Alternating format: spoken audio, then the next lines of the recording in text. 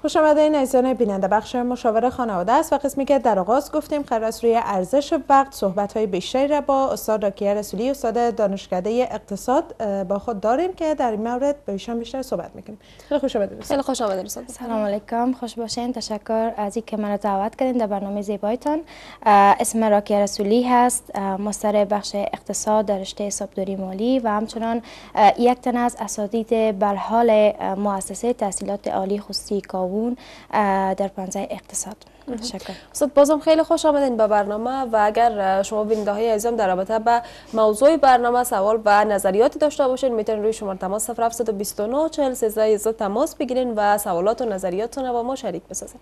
استاد ای که ما چگونه بتونیم به وقت ارزش بدیم یک موضوع خیلی مهمی است، ولی اگر در شروع در رابطه با خود وقت یک تعریفی داشته باشین خیلی خوب میشه. تشکر از شما. دقیقاً وقت یک موضوع خیلی مهم و کلیدی در زندگی ما و شما محسوب میشم. اگر بخوایم وقت تعریف یعنی یک تعریف از وقت داشته باشیم، میگیم وقت همانا فرصت ها، سال ها، هفته ها، ماه ها و ساعت ها و همچنان دقایق و ثانیه هایی است که در طول عمر انسان طی میشه و دقیقاً گذر از همین ثانیه ها را یا گذر از همین لحظات را به نام وقت یاد میکنم و دقیقاً یک موضوع خیلی مهم و کلیدی در زندگی ما و شما محسوب میشن. حالا اگر ما مثلا بعضی ها هستن که از وقت تشبیهات را مثلا میسازن یا وقت را تشبیه به چیز دیگه میتن. مثلا اگر ازشان بپرسی که وقت یعنی چی، میگن وقت مثل طلا هست یا وقت مثل ثروت هست. حالا که ارزش واقعی و معنوی وقت چیزی است که ما نمیتونیم او را تشبیه بدیم به چیز دیگه همچون طلا یا ثروت یا سرمایه. چرا؟ شما میفهمید که سرمایه و ثروت چیزی است که اگر انسان ولو اگر او را از دستم داده باشه، اما میتونه که با اندک سعی و تلاش، با اندک کوشش و زحمت دوباره او را به دست بیاره. حالا که دو عامل مهم و اساسی که هرگز یعنی برگشت ناپذیر از زندگی انسان ها، یکی عمر است و دیگه وقت است. بنابراین وقت چیزی است که یک هدیه است، در اصل یک هدیه گرانبها است که وقت گذشت دیگه دوباره برگشت ناپذیر است یا برگشتش ناممکن است. بنابراین ارزش خیلی بالایی در زندگی ما شما. استاد خیلی اوقات کسانی هستن که میگن ما میخوایم که به خاطر که وقتمان چی میگن خوش بگذره و یا ما مشکلات زندگی را کمتر رویش فکر بکنیم، بیشتر میپرزن به تفریحاتی که گاهی اوقات ناسالم است، گاهی اوقات هیچ فایده‌ای برشان نمیرسونه و در واقع وقت کشی میکنن. آیا میتونه ضرری غیر از هدر رفتن وقت به خودشان داشته باشه؟ بله دقیقاً. یعنی اکثرا خصوصا جوانا در شرایط فعلی ارزش واقعی وقت را اگر دقیق ببینیم نمیفهمن و در موارد متعدد وقت خود را یعنی تلف میکنن یا از دست میتن و این مدیریت وقت و زمان هم یک مبحث خیلی مهم و کلیدی را تشکیل میده که اگر ما باز روی راهکارهاش صحبت میکنیم چطور ما میتونیم مثلا جلوگیری از ضیاع وقت بکنیم که این هم باز یکی از مواردش یا یکی از بحث خود مدیریت وقت و زمان است که ما چطور باید وقت خود را مدیریت بکنیم، چطور کنترل بکنیم، چطور باید طرح و برنامه‌های داشته باشیم که وقت خود را در اصل تلف نکرده باشیم. بله.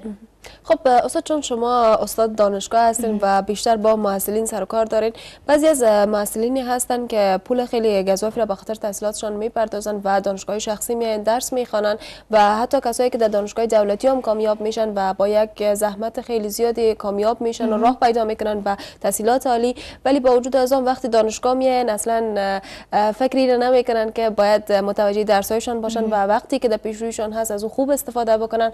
بعضن هم آمیانه اگه بگیم روزگمی میکنن و اصلا قدر وقت خود نمیفهمن. خب قسمی که اگر ما بیایم ارزش خود وقت حتی از دیدگاه اسلام و از دیدگاه شرعی ببینیم، در احادیث نبوی و در قرآن عظیم شان در آیات متعدد یعنی در احادیث متعدد راجع به اهمیت خود وقت و زمان ذکر شده که در سوره عصر و زمان و العصر خداوند به عصر و زمان اشاره کرده و به اهمیت از او.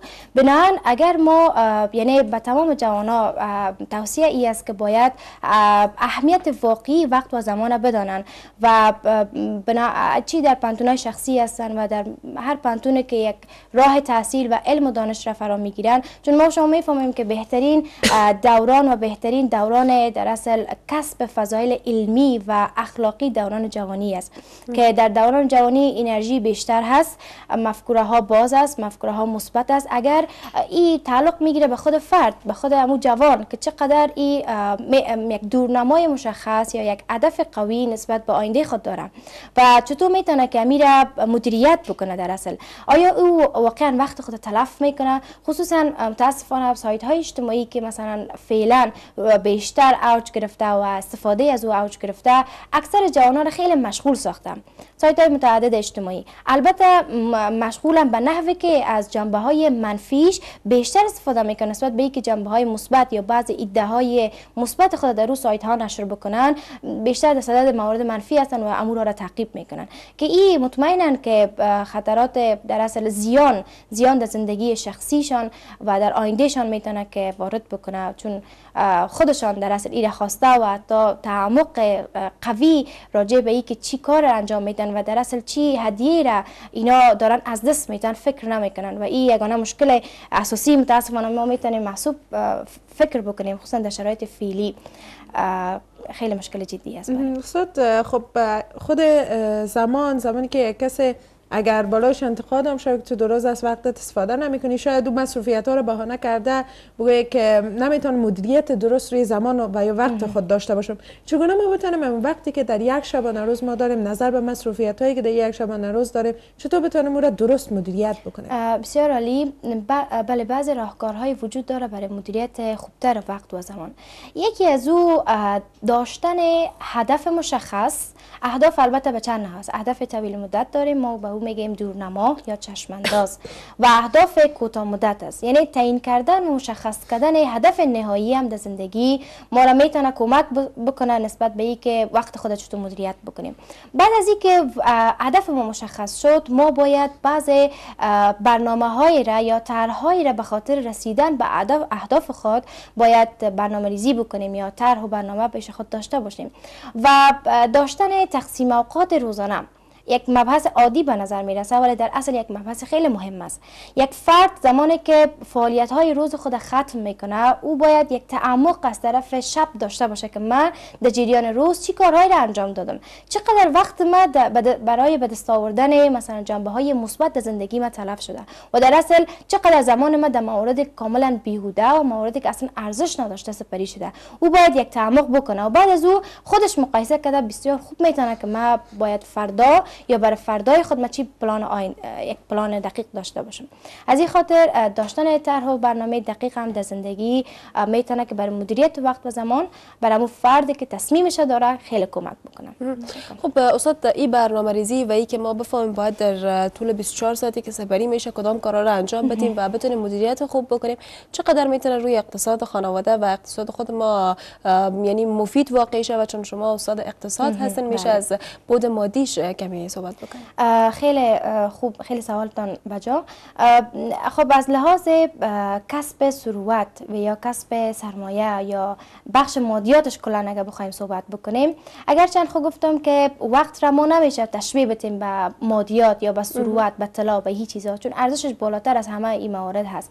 اما به خاطر به دست آوردن ثروت و به خاطر به دست آوردن سرمایه باید روی وقت خود مدیریت بکنیم. این خیلی مهم است و اینمی داشتن پلان و داشتن برنامه یا استراتژی دقیق میتونه که حتی ما را در عرصه افزایش ثروت هم کمک بکنه. طبعا وقتی که ما یک پلان دقیق می داشته باشیم، یعنی ما میخوایم به یک جای برسیم، یک دورنمای مشخص داریم، هدف ما این است که ما بالاخره در اون رتبه که در نظر داریم یا در اون موقفی که میخوایم در اون موقف برسیم و اگر در اون موقف رسیدیم طبعا مطرح هم میشیم در اجتماع و طبعا شاید که پیشرفت های بعدی هم در صددش باشه.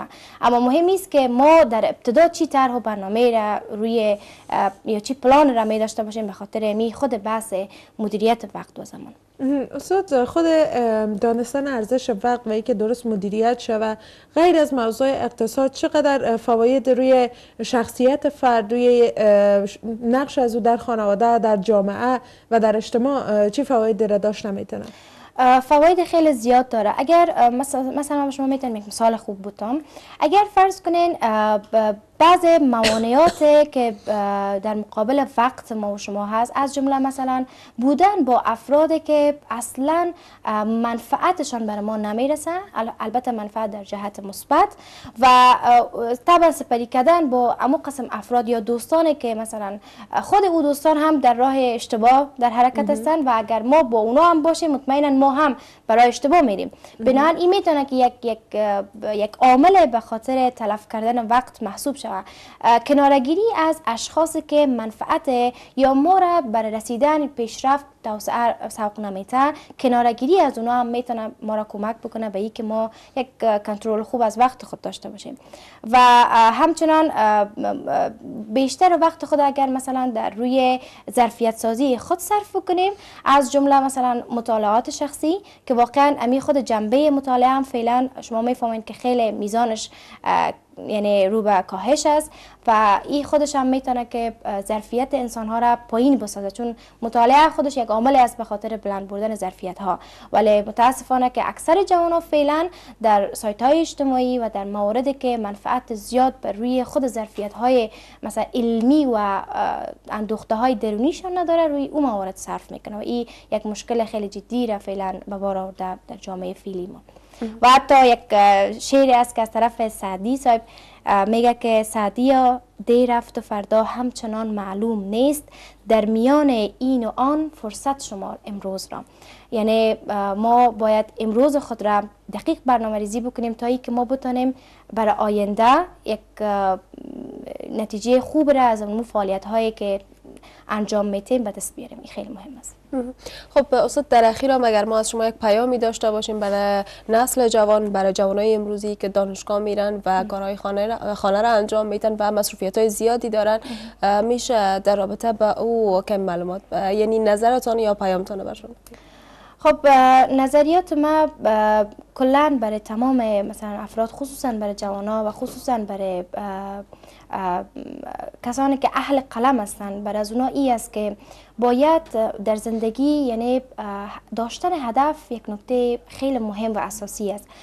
از آن جایی که من خودم تجربه دارم و از زندگی خود تجربه که به دست آوردیم و به این پای بردیم که اگر یک انسان و خصوصا یک فرد که اهدافش ای است که باید در آینده پیشرفت بکنه، بس او باید سعی و تلاش در قبال اهداف خود داشته باشه. اگر ما و شما برنامه هم داشته باشیم و اگر یک پلان هم داشته باشیم و اگر صدد عمل از اون نبراییم یا او را به صورت عملی تطبیق نکنیم، بازم ما نمیتونیم موفق شویم. بنابراین داشتن هدف یکی از موارد کلیدی و مهم و در قبالش یا در پهلویش سعی و تلاش، پشت کار و زحمت و داشتن اعتماد به نفس قوی میتونه که ما را برای موفقیت یک گام دیگه هم نزدیکتر بسازه. ممنون از حضورتان. خیلی ممنون.